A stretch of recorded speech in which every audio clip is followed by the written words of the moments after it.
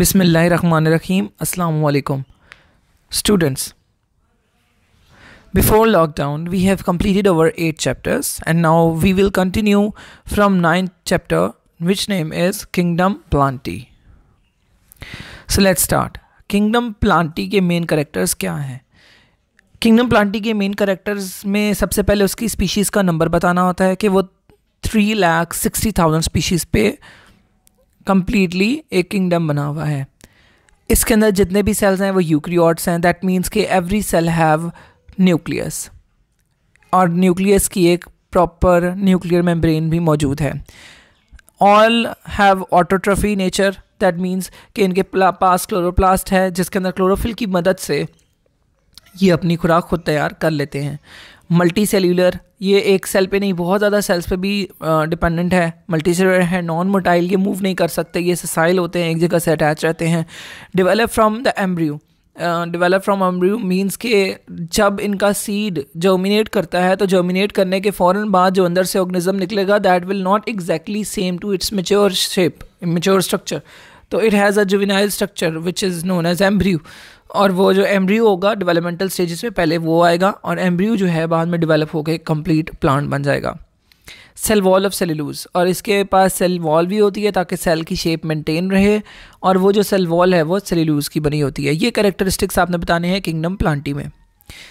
Phylogenetic system of classification.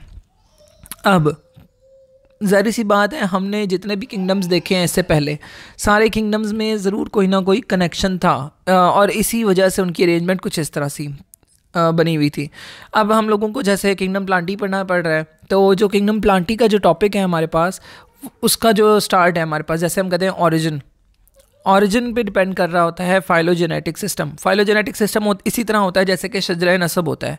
ठीक है, अब हम उस सिस्टम को इस्तेमाल करके अगर हम क्लासीफाई करते हैं तभी तो हम लोग क्या है कि डिफरेंट एजेस में डिफरेंट नेम्स रखते हैं और डिफरेंट रिश्तों के नाम आप देखते हैं तो वो एजेस के हिसाब से होते हैं. तो वो भी हमने क्लासीफाई किया हुआ on the base of their origin. The most older is the guardian, the younger is the children. तो ये जो चीज़ें हैं ये क्लासिफिकेशंस हैं. इसी तरह चलें देखते हैं कि किंगडम प्लांटी में phylogenetic system of classification apply हुआ है जो कि ऑरिजिन पे डिपेंड करता है. और ग्रीक वर्ड में फाइला जो है ना, फाइला वर्ड, उसका मतलब है ट्राइब, इनके एरिया, एक ऐसा स्पेसिफिक एरिया. ठीक है. एंड जेनेटिक मतलब प्रोडक्शन, यानी कि ट्राइबली ये जो प्रोडक्शन होती गई तो उनके नाम रखे गए, उन्हें क्लासीफाई करते गए. डेफिनेशन इसकी ये बनती है, it is a system of classification which is based on the natural relationship among the living organisms and there mode of origin. It depends upon the similarities and dissimilarities of various level at various level. मतलब ये कि हम लोगों ने ये जो बनाया है system, phylogenetic system of classification, ये स्पीशीज़ के दरमियान में जो नेचुरल रिलेशनशिप बेस कर रहा है उसकी बेस पे हम लोगों ने बनाते हैं. जैसे कि सबसे पहले आएंगे सबसे स्मॉलेस्ट प्लांट, या सबसे पहले आएंगे एलजी से थोड़े से स्मॉलेस्ट प्लांट आएंगे, उसके बाद थोड़े लार्ज प्लांट, फिर हर्ब आएंगे, फिर श्रब आएंगे, फिर ट्रीज़ आएंगे. तो ये सारे क्या हैं, एक सीक्वेंस बन जाएगा जो कि उनका ऑरिजिन और आपस में रिलेशन के मुताबिक बनेगा. डिवीजन ब्रायोफाइटा, ये आपका जो पहला लॉन्ग क्वेश्चन है ये वो है. ऑरिजिन फ्रॉम द एलजी, ये एलजी से ही ऑरिजिनेट होते हैं. हैबिटाट इनका क्या है, डैम्प एंड शेडी प्लेसेस पे ही रहते हैं. फर्स्ट लैंड प्लांट्स अगर हम देखें तो ये ब्रायोफाइट्स ही हैं. कि ज़री सी बात है, इससे पहले जितने भी थे वो सारे प्लांट जितने भी प्लांट लाइक स्ट्रक्चर पाए जाते थे वो पानी में पाए जाते थे, लेकिन ये फर्स्ट थे जो कि लैंड पे इन्होंने क्या किया था, अडेप्ट किया था. Amphibians of the plant kingdom, ये अक्सर बेटा एमसीक्यू आता है कि प्लांट किंगडम में एम्फीबियंस कौन से हैं. एम्फीबियंस का मतलब ये होता है कि आपको पता है फ्रॉग्स वगैरह जो होते हैं वो किंगडम एनिमेलिया के एम्फीबियंस हैं. अब ये जो फ्रॉग्स, टोड, सैलेमेंडर्स हैं, ये बेसिकली क्या करते हैं, ये पानी का इस्तेमाल करते हैं अपने रिप्रोडक्शन के लिए. इसी तरह ये जो ब्रायोफाइट हम पढ़ रहे हैं आज, ये भी क्या करते हैं, जब इन्होंने रिप्रोडक्शन करनी होती है तो ये पानी का इस्तेमाल करते हैं और उसके थ्रू ही क्या है, गैमीट्स ट्रांसफ़र करते हैं. They need water for reproduction. Vascular tissue इनके अंदर एब्सेंट होता है, तो फिर कैसे होगा, इसके अंदर ना चैम्बर्स बने हुए होते हैं. हर लीफ के साथ चैम्बर होता है और चैम्बर के ज़रिए वो सेल जो है वो गैस एक्सचेंज करते हैं और चैम्बर के ज़रिए ही वाटर का एक्सचेंज भी कर लेते हैं ताकि वाटर लॉस मिनिमम हो. क्योंकि इनके अंदर वेस्कुलर टिश्यू तो है नहीं, ट्यूब्स नहीं है इसके अंदर जाइलम फ्लोएम की, तो ये जो आएंगे चैम्बर्स रखते हैं और बाकी क्या है, इन्होंने इनमें सेलुलर ऑर्गेनाइजेशन ही हुई हुई होती है और इनके अंदर इससे ज़्यादा एडवांसमेंट नहीं है. क्यूटिकल, आप देखते हैं कि इनके ऊपर एक शाइन सी होती है, एक मतलब कार्बोहाइड्रेट लेयर होगी क्यूटिकल. तो वो थिन सी क्यूटिकल होगी जो कि उन्हें प्रोटेक्ट भी करेगी और उनको जो है वो एक शेप भी देगी, और आपको पता है उनकी जो सरफेस है उस पर लाइट को अब्जॉर्ब भी होने देगी। वाटर अब्जॉर्प्शन बाय सरफेस, तो इसकी जो इसके सेल्स होते हैं वो इतने डेलिकेट होते हैं, इतने सॉफ्ट होते हैं और माइन्यूट होते हैं कि वो वाटर अब्जॉर्ब करते रहते हैं। जैसे अब इसके पास रूट नहीं है तो इसने वाटर तो लेना है ना, तो रूट ना हो और फिर वाटर भी चाहिए, तो फिर ये होता है कि राइजोइड्स होते हैं वो सेलुलर अब्जॉर्प्शन की वजह से क्या है, सरफेस की एब्जॉर्प्शन की वजह से जो है वो प्लांट में वाटर प्रोवाइड करते हैं। आप ये डायग्राम देख रहे हैं, आपको यहाँ पे मोसेस नज़र आ रहे हैं, ये वो मोसेस हैं जिनको हम पढ़ रहे हैं। बेसिकली इन्हीं को ही ब्रायोफाइट्स कहते हैं। ये मतलब मोसेस जो हैं वो उनकी एक मॉडल टाइप है जिसको मैक्सिमम स्टडी किया जाता है। यहाँ पर आप देख सकते हैं इनकी अल्टरनेशन ऑफ जनरेशन की डायग्राम है कि इसमें सबसे पहले क्या होगा, गैमीटोफाइट प्लांट होगा। गैमीटोफाइट प्लांट में क्या बनते हैं, गैमीट्स बनते हैं। ये हमें पूरा साइकिल आना चाहिए। गैमीटोफाइट से शुरू करना है जो कि हैप्लॉइड फेज़ है, और गैमीटोफाइट में गैमीट्स बनते हैं, male gamete and female gamete. यहाँ पे आपको दो नज़र आ रहे होंगे। मेल एंड फीमेल गैमीट जब मिलते हैं, फ्यूज़ होते हैं, तो जाइगोट बनता है। जाइगोट के अंदर क्या है, माइटोसिस होगी।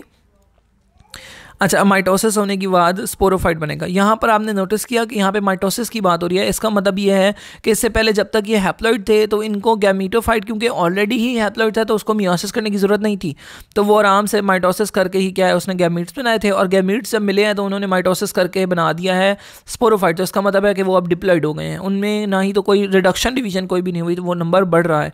2 था और 2n हो गया, 1n था 1n से 2n हो गया, और 2n होने के बाद स्पोरोफाइट जो है वो डिवाइड होना शुरू होगा।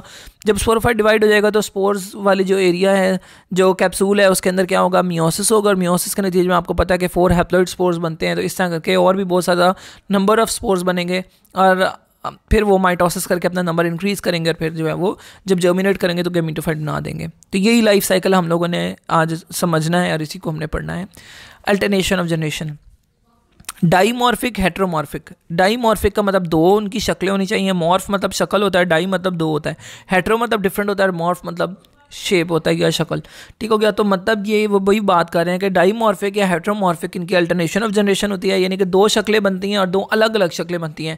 एक गैमीटोफाइट की शक्ल होती है और एक स्पोरोफाइट की शक्ल होती है। A process in which the gametophyte alternate with the sporophyte, इसी को डिफाइन कर दिया हमने, हेट्रोमॉर्फिक को या बाईमॉर्फिक को। सिग्निफिकेंस इसकी क्या है, सर्वाइवल ऑफ द स्पीशीज। जब ये शक्लें बदलता है ना तो लाइफ का कुछ हिस्सा, जैसे कि सर्दियाँ जो है वो गैमीटोफाइट की शक्ल में गुजार लेगा, और फिर क्या होगा कि चेंजिंग इन्वायरमेंट, जैसी गर्मियाँ आ जाएंगी adapting to the changing environment, तो उसमें स्पोरोफाइट बन चुका होगा, वो गर्मी को भी फेस कर लेगा। तो यही चीज़ एवोल्यूशन की तरफ लेके जाती है कि फिर वो साल साल लगे रहते हैं।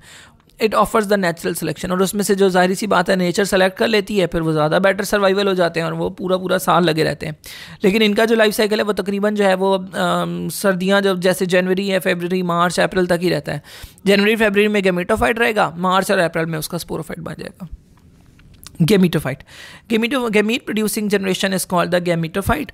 It is haploid and it is dominant. Dominant हम उस चीज़ को बोलते हैं जो कि डायरेक्टली न्यूट्रिएंट्स ले रही हो। तो जाहिर सी बात इसका जो गैमीटोफाइट है वो एक तो डायरेक्टली ज़मीन के साथ अटैच है और वो जो है वो न्यूट्रिएंट्स ले रहा है। और इसके अलावा ये जिसका प्लांट बॉडी है वो थैलस की फॉर्म में है, तो इसका मतलब है plant body which is not differentiated in the root, stem and leaves. तो इसमें आप देखेंगे ना ही तो उसका स्टेम है, स्टेम उसको बोलते हैं जिसमें जाइलम फ्लोएम होता है, इसमें जाइलम फ्लोएम तो है नहीं। रूट उसको बोलते हैं जिसमें जाइलम फ्लोएम होता है, इसमें जाइलम फ्लोएम तो है नहीं। तो लीव्स भी जाइलम फ्लोएम के साथ ही बनते हैं, तो ये नहीं है तीनों इसके अंदर। तो जाइलम फ्लोएम तो इसमें है ही नहीं, वेस्कुलर टिश्यूज़ है ही नहीं। तो ये जो होता है ये बस ऐसी ना सेलुलर अरेंजमेंट की वजह से रूट लाइक, स्टेम लाइक और लीफ लाइक स्ट्रक्चर्स बनाता है।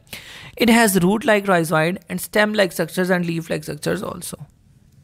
ये गैमीटोफाइट की शक्ल है। तो मतलब आपको सर्दियों में अगर ये नज़र आता है ना मोस प्लांट, तो ये कुछ इस तरह का नज़र आएगा, और ये सॉइल के ऊपर जो है ना ऐसे लगा हुआ होगा जैसे कि कोई फोम है, इसीलिए इसका नाम मोस रखा गया है।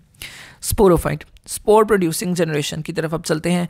लेस कंस्पिक्वस, लेस कंस्पिक्वस का मतलब ये है कि ये ज़्यादा नज़र नहीं आता। ये सिर्फ ज़री सी बात है, जैसे मैंने बताया कि मार्च में आएगा, तो मार्च और अप्रैल में जाके आएगा, तो ये कम नज़र आता है, बहुत जल्दी ख़त्म हो जाता है। दिस इज़ डिप्लॉयड जनरेशन, इस ये बनता पूरा, इसके एक एक सेल को आप देखें तो ये डिप्लॉयड होंगे।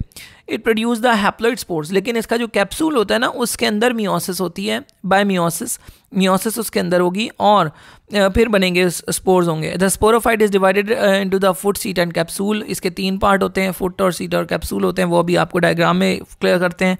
Foot is attach to the gametophyte and therefore it depends upon the gametophyte. तो ये जो है ना इसका जो फुट वाला एरिया है ये भी रूट की तरह होता है, और ये स्टेम के ऊपर ही शुरू होता है और वहाँ से जो है वो फूड और न्यूट्रिशन ले रहा होता है।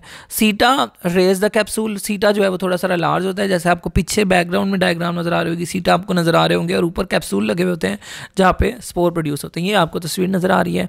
तो ये बेसिकली देखें नीचे गैमेटोफाइट और गैमेटोफाइट के ऊपर ये जो लगे हुए हैं फुट सीट और कैप्सूल के जरिए, ये सारे क्या हैं, ये पूरा स्पोरोफाइट था। अब इनकी रिप्रोडक्शन कैसे होती है, अब रिप्रोडक्शन गैमेटोफाइट में कैसे होगी, पहले ये देख रहे हैं।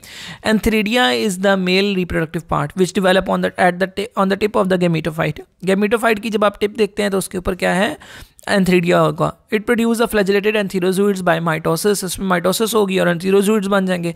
Archegonia is the female reproductive part and it present at the tip of the gametophyte. It produce the ovum by mitosis. Fertilization take place with the help of water and entherozoid and move toward the archegonia by chemotactically, and single entherozoid fuses with the single ovum and मिलके क्या है diploid जो है वो embryo बना देते हैं।